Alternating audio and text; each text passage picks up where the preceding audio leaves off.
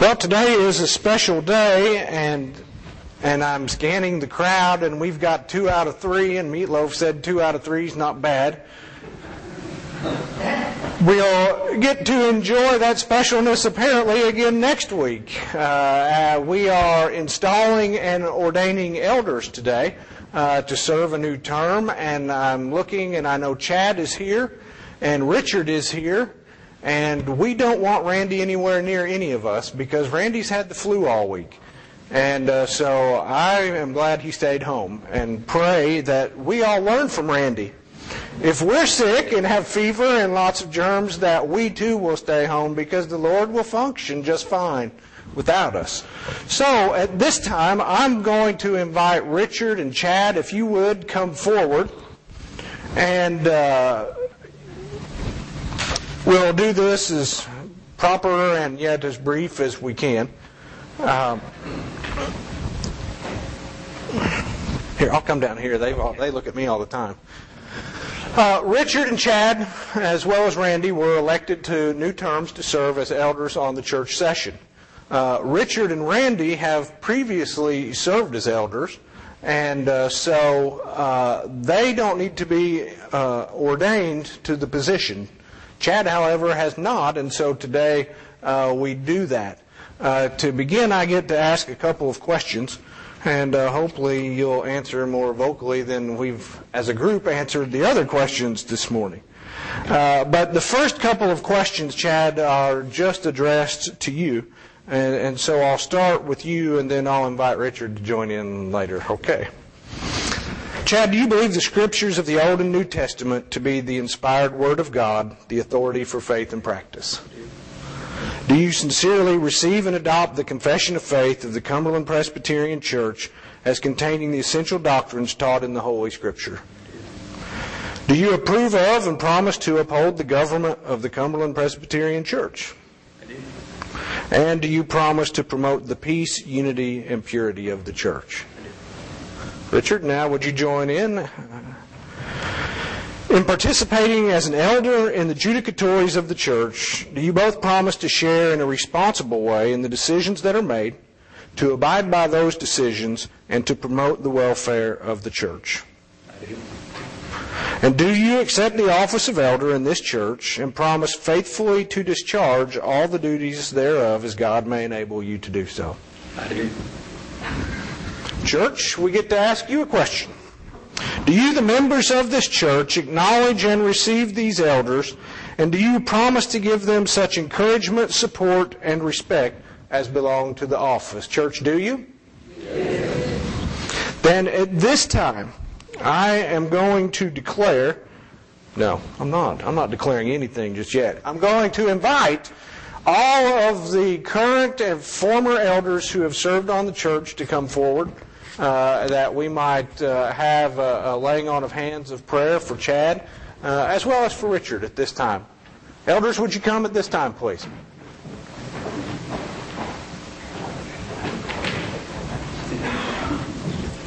And I'm just going to invite you two to kneel right here if you're able. Forget to ask.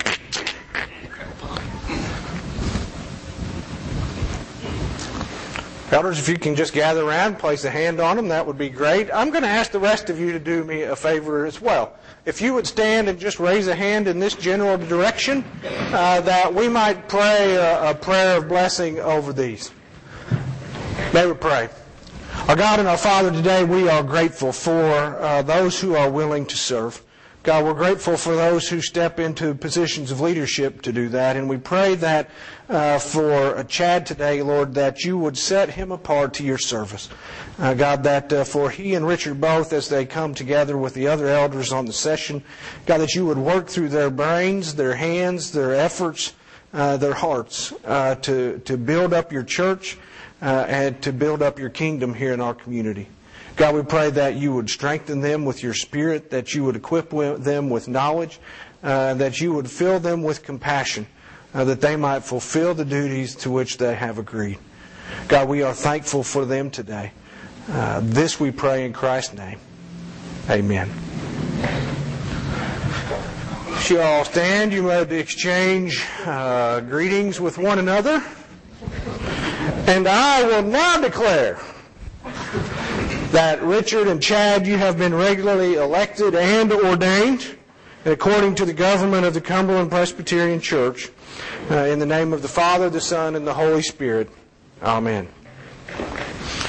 What I'll do is at the conclusion of the service, Richard, if you and Chad wouldn't mind standing out there and letting people greet you and welcome you, that would be a wonderful thing. You may have a seat, and I'll let the rest of you be seated as well.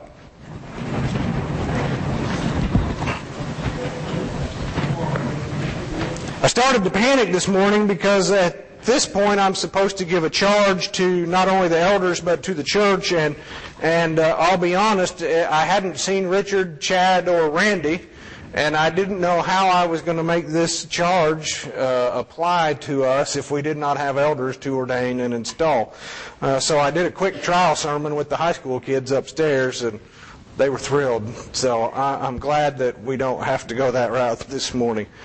But I do want to bring two little messages this morning. One to our elders of the session. Paul in his letter to Timothy is very clear.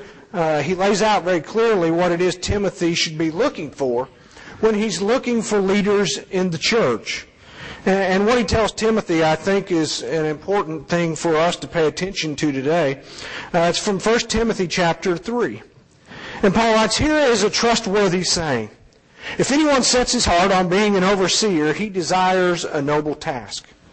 Now the overseer must be above reproach and the husband of one wife, temperate, self-controlled, respectable, hospitable, able to teach, not given to drunkenness, not violent but gentle, not quarrelsome, not a lover of money. He must manage his own family well and see that his children obey him with proper respect. For if anyone does not know how to manage his own family, how can he take care of God's church? He must not be a recent convert, or he may become conceited and fall under the same judgment as the devil. This one must also have a good reputation with outsiders, so that he will not fall into disgrace and into the devil's trap." Wow. What a list of character traits that Paul lays out for leaders in the church. It's definitely not the passage that I used when I went and approached those about serving as an elder. But I'm glad to report that these that we installed today are well aware of what God expects of them. And they're well aware of how far short they come to those expectations.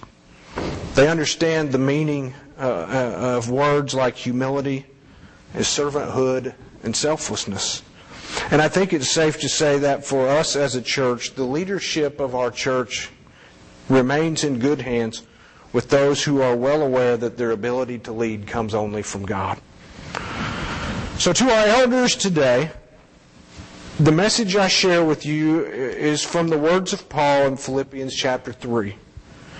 He says, "Only let us live up to what we have already attained."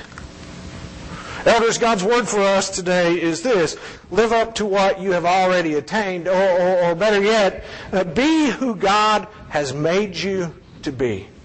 And allow God to use you in that way.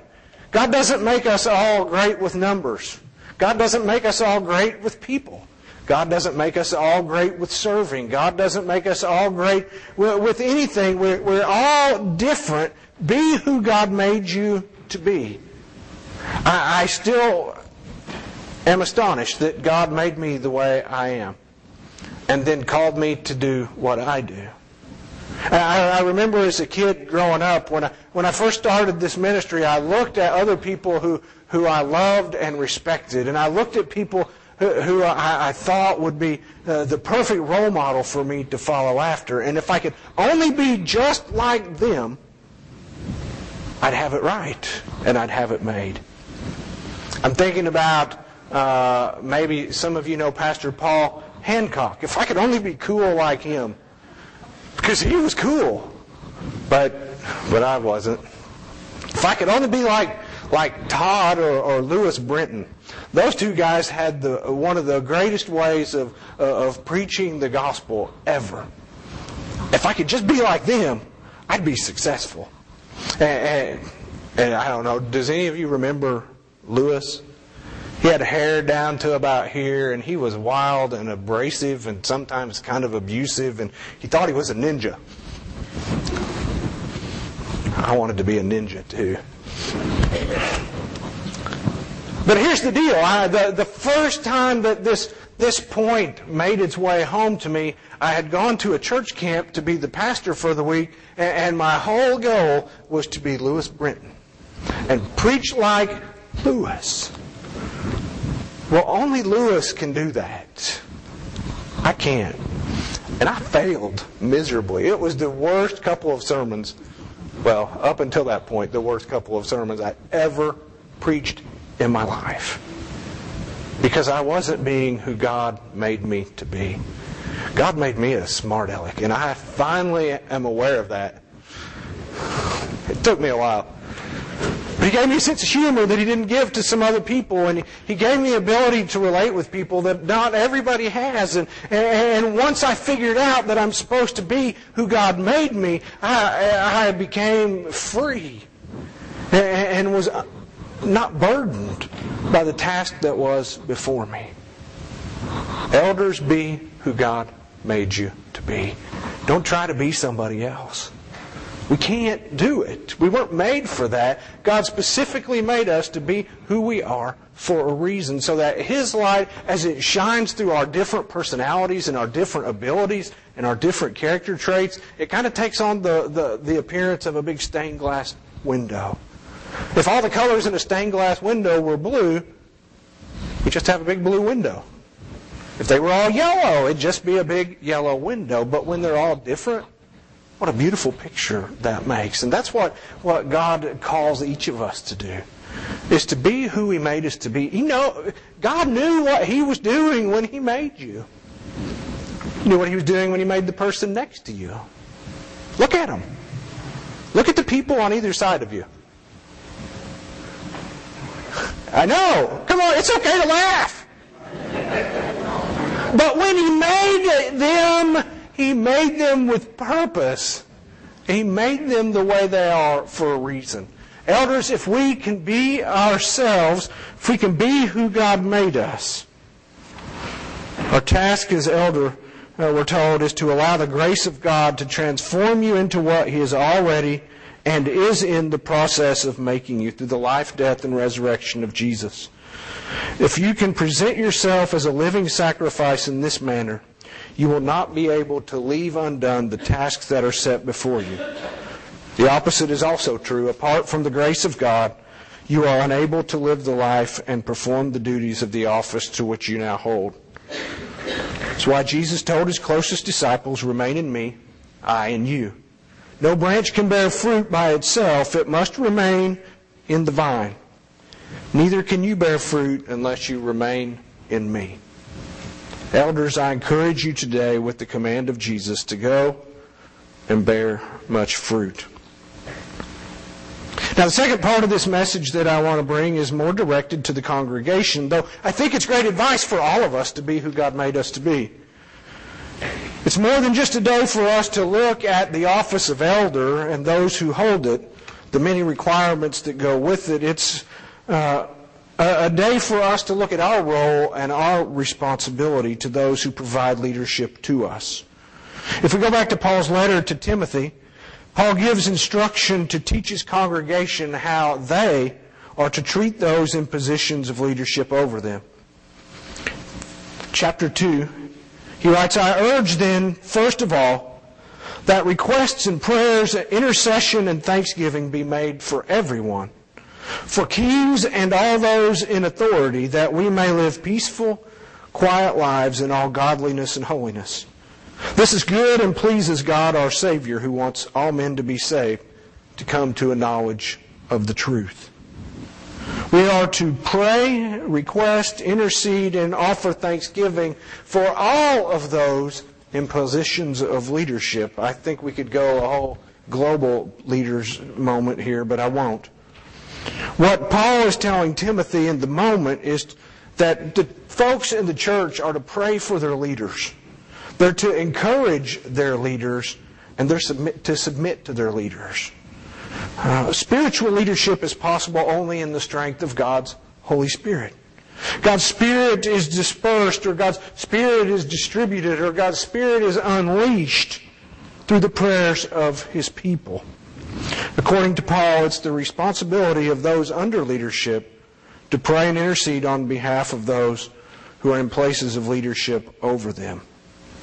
Church, it's your responsibility to pray for your elders. Not only do they hear from you when things are going right, they also need to hear and receive your support, for they can't function without it. The greatest illustration I think of this is my grandma, when she was still alive, prayed for me all the time. And she told me, she prayed for me especially on Wednesday nights when I would be leading youth meetings, and on Sunday mornings when I would be doing things leading in the church. And any other time that we had a retreat or there was a camp, I knew that she was praying for me. And I remember she passed away right at the start of summer. And the day after her funeral, I was supposed to start a church camp. And we got done and we drove to Elizabethtown, Kentucky, to the worst church camp in the history of America. Everything is either at the top of a mountain or the bottom of a mountain. And there's nothing in between. And whoever planned the schedule never saw the place, and you went from here to there, here to there. And we walked the whole time. But I remember showing up to speak and feeling, I mean, I was sad and all of that, but I just felt weak. Because I knew she was the one person who I could always count on to be praying for me in times of ministry. And without her, I was inefficient for the job. Well, I've since then figured out how to get beyond that, but what I'm suggesting is that for our elders, they are strengthened and empowered to do the job they do by the prayers that we're willing to pray on their behalf. I think sometimes we forget that. It's no easy job being an elder, especially when they're trying to step out in faith and lead the church forward with a plan that involves money that we haven't yet seen. When we ask them to go into the hospital, even though they're terrified and trembling, and visit with folks that they don't really know too well. It's a difficult job, and they cannot do it without the Spirit of God. So we have to pray for them first. We have to encourage them was the second point that we pulled out of that passage. And basically, I mean, when everything's going great, not much is said. When something's not going the way it ought to be, boy, it doesn't take long for every elder in the church to know about it, right? And that's okay. But how about when things are going great? They hear from you too. You guys are doing a great job. I know you guys do a thankless job. I know you don't get a nickel for what you're doing, and you spend hours and hours and hours doing it. Thanks for your sacrifice. Thanks for the gift of your time. Thanks for being willing to do what you do. And I know every one of them, minus the ladies, of course, they love to eat a lot. Take them cookies to work. Take them cookies to the meeting. If you want to do that, then I get in on it. Take them out to lunch. Do something to let them know that you appreciate what they do, because it is, like I said, a difficult job. And I think about, I'm married to a cheerleading coach.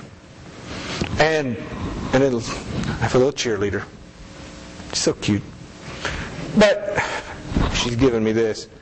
But I know we've been to some ball games where it's been pretty close. And the game was decided by just a few points. And those games that we won, a lot of times it was because the cheerleaders got the crowd excited, and the crowd got the team excited, and the team got, and they win. And we're so good at that with sporting stuff. But what about with church? Wouldn't it be great if we could treat people that way? Or even just encouragement in general, when we saw people struggle, when we saw people having a difficult time, rather than just kind of step away because we're not sure what to say. Come on, we're all guilty. Why don't we just step in a little closer and say, hey, I'm not exactly sure what to say. But I want you to know I'm here and I'm behind you and I'm pushing you all the way. And we're going to do this. You can do this. That's what our elders need. But that's what we all need, isn't it? Wouldn't it be nice if we had that? We wake. And then finally, this third point was to submit. There's something about our elders, and we share it every year, and I'll never get tired of sharing it. The authority of spiritual leadership comes not from those who gather around the session table, but from the very heart of God. Our submission to the leadership of those over us is really a reflection of our submission to the lordship of Jesus Christ and His claim on our lives.